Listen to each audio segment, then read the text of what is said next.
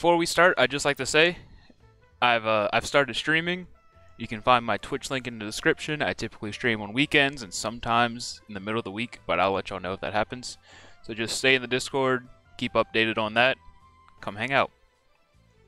But anyway, I've run into a bit of, not an issue, but an interesting problem with the Ragnarok. It needs a lot of power. It also needs a lot of shields. That's because Rabaz covered the damn thing with shields entirely. Like, he has the entire hull with just shields covering it. So, of course, in keeping to the originalness, the purity of the Ragnarok, I'm going to add shields to it. And that's going to end up costing quite a chunk of power. I believe fully shielding the hull, I did the math, is like minimum 10k power and probably upwards of like 15-20k because it's just so massive. So, I've come up with a solution. The Ragnarok is a broadsider. Broadsiders only point one side at the enemy. The other side of the shields don't need to be on. So why don't we make them intelligent and reactive? And if you're watching this little background video, you can see here that I've done that. I've created shields that are reactive and try and stay pointed at the enemy at all times. Now, these aren't fine-tuned at all. You could very easily tune these such that they're like almost exactly pointed. Like, you could tune it to where like the right side and the front side's on when the enemy's at 45 degrees, etc. But this is a very rudimentary setup. I'll probably dig deeper into the wrenching on it once I install this on the Ragnarok, but this is going to be a nice, cool feature of the Ragnarok's defense. So how did I do this? Well, the only way I know how to do this is bread. If you don't know breadboards, just take 5 seconds and learn them. They're so simple when you really just take a couple moments to read what each part does and what you can do with them. And today, I'm going to show you how to do this. Let's get into it.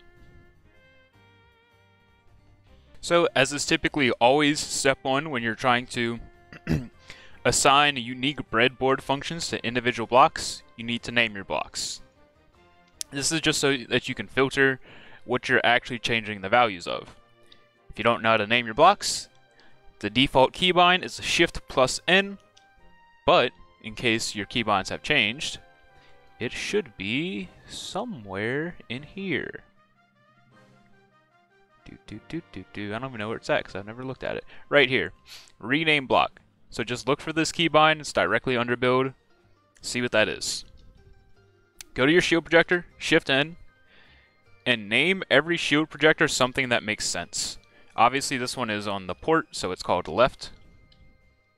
This one's on the bow, so it's called front, etc. You get it. Right, back. So once you do that, then we can start accessing these shield blocks as variables. So we'll ignore what I've done thus far.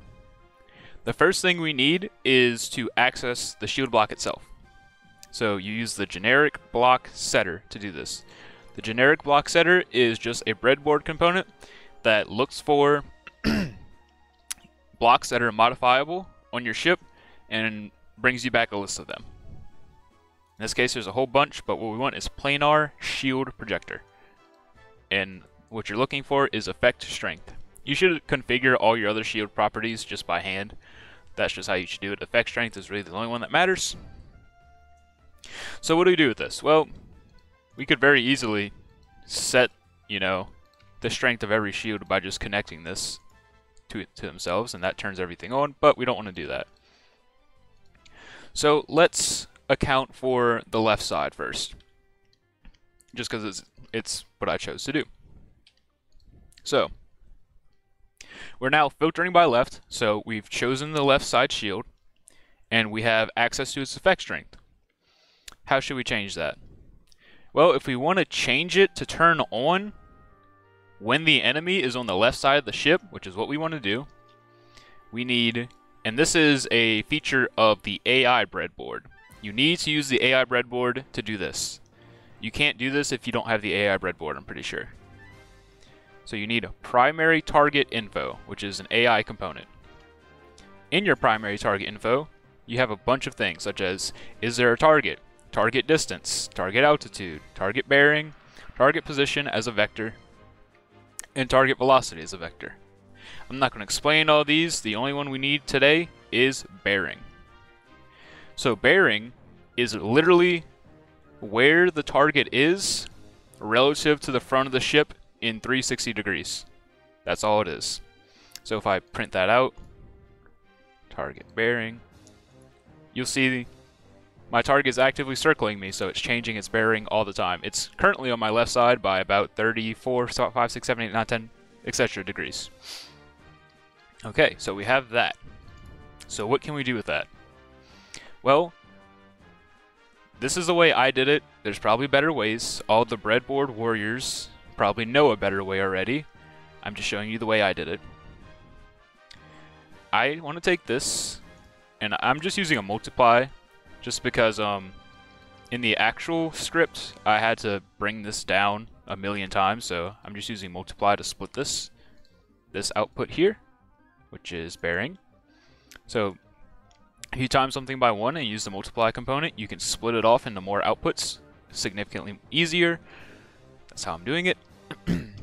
And we want a threshold, which is here in new component inventory.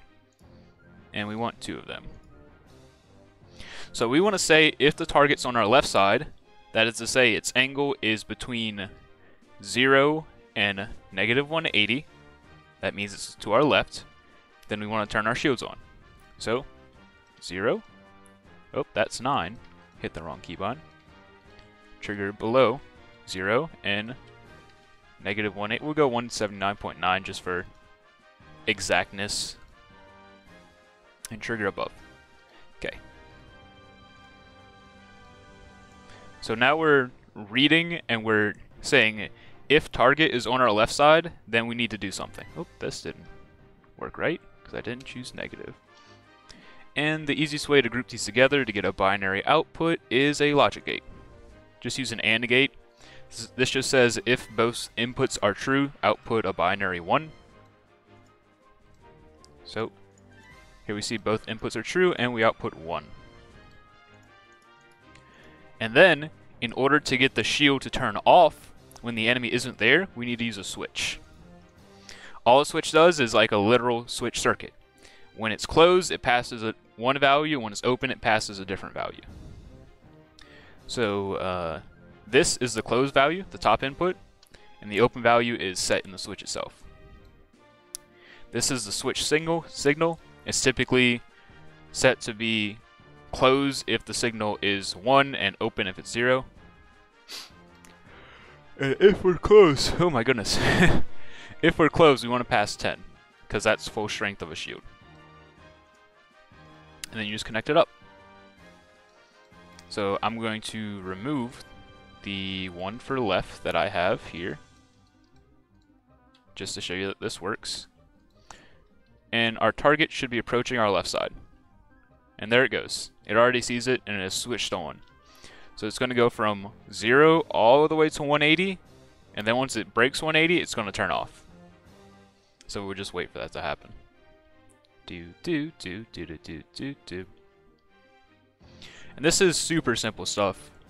If you just follow my script, I'm going to show you the full breadboard script at the end, and I'm even going to post this on the Steam Workshop, this platform with this breadboard, so you can use this for yourself if you want.